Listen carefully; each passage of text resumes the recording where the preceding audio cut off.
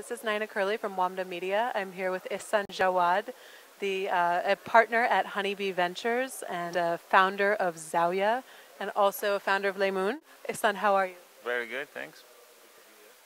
Excellent. So let's just chat a bit. In this panel that you were just on, you discussed your attitudes about failure and sort of talked about some of the challenges at Zawya after the economic crisis. What's your perspective on that? You know, there was a lot of talk about celebrating failure and so on, and I mean, my line on that is, you know, I reflect a lot on failures. I don't celebrate it. I reflect a lot on it. I embrace it. I don't obviously set off to fail, but I'm trying very hard not to be afraid of failure. I mean, that's the ultimate problem. If you are afraid of failure, then you don't do anything. You basically stand still. But the fact of the matter is that people are.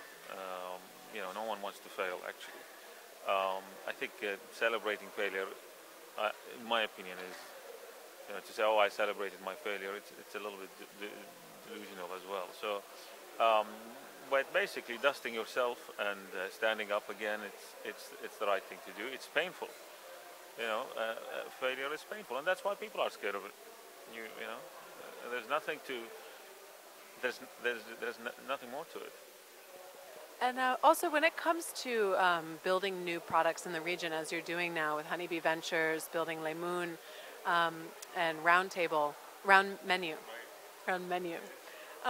When you're building these new products, you know, so you were saying that the opportunity in the region is often hyper-local, as opposed to immediately going for a global product. How do you build a product that approaches the market at the right time? It's not too far ahead of the market with its innovation, and it's not too far behind. I mean, look, I mean, everybody knows that the internet is a global marketplace. You know, you could be anywhere and everywhere, and you could be basically cornering the market. But you do need the know-how. You need the you know, you need the ability, both from you know, skills, capital, technology, to take on a global thing. And you know, I have my doubts whether a global, I mean, you might call me pessimistic, but I have my doubt whether a global concept will emerge from the Middle East for many reasons. But of course, I never say never. That's not a good idea. So to be realistic and to increase or reduce our chances of failure, which we're all scared of apparently, you know, we chose a strategy whereby, look, you're either going to, in this space, you're either going to be really big and take on everyone and become #1 player, or you stick with a specific niche and you have a local edge, and that's what I'm talking about, a hyper local. If you have a local edge, whether it be business development, marketing, you know, you understand the local culture like nobody else, like the gentleman who's sitting here, the Kharabish guys. So these guys, obviously, they're tuned themselves with they're in tune with the local culture so much that they resonate. You can't get someone like that doing this from London or New York or anywhere else. So here is a hyper-local play. And guess what? They've succeeded. They're not going to have a global audience for it, for sure. But what's wrong with what they have? They just talked about having 100 employees, and it's a profitable business, and you know, it's good for them. When it comes to hyperlocal, I mean, clearly Zawya is somewhat of a success story. You know, I think of it as having successfully leveraged like a subscription-based monetization model where you're selling hyperlocal intelligence. How did you guys work to iterate to get to the level where you knew what mix of advertising, subscriptions, you know, selling reports? How did you get to the level where you knew what mix was appropriate? You know, that's a bit of there was some experimentation there, and you know, sometimes you push the boundary, and then the customers push you back. So when we tried to serve a little bit more advertising, the customers will push you back and say, you know, hold on a second, you're charging us a lot of money for this content, so take it easy, and we would respond. And you have to be sensitive to that until we achieve the right balance. I mean, I think we ended up with something like 70-30, which is probably right for any sort of respectable media should command the, it should be mostly content, solid content, and there should be,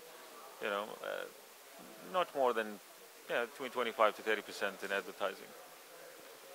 I see. And so what's next for you guys at Honeybee? What are you looking to launch? Well, obviously we launched Laimoon last year. We launched RoundMenu this year. Laimoon is is going through a second iteration, and it's an example of, I think we talked about it earlier, I don't know whether through this interview or not, of probably over innovating for the market. But having said that, we have something really cool going on. I mean, the users love what we're doing, and I think we're about to, dare I say the word, we're about to pivot in there and focus entirely on the user space. When we started Laimoon, the concept was to help the recruiters match better and help recruiters basically recruit faster or recruit more efficiently. The pivot that we're undergoing now is basically moving totally to the user and making the user the king, basically serving the user first and foremost. And you know what? We've been doing this, and we're getting rewarded. Our users love us, and I think we've just figured out a revenue model, an unconventional revenue model, which I hope to be sharing with you in the not too distant future, which is going to fit our platform. So I was very inspired with Fadi Ghandour's comments this morning about declaring a war for jobs. I think the concept of jobs and career is an important concept for a lot of people. Most of our lives, for a good part of our lives, we worry about careers and development of career, and I think Laimoon is going to play a very important so become a big player, I hope, in that space. Again, in the local market. Very cool. You have to keep us posted. Thanks for chatting with Wamda. Thank you.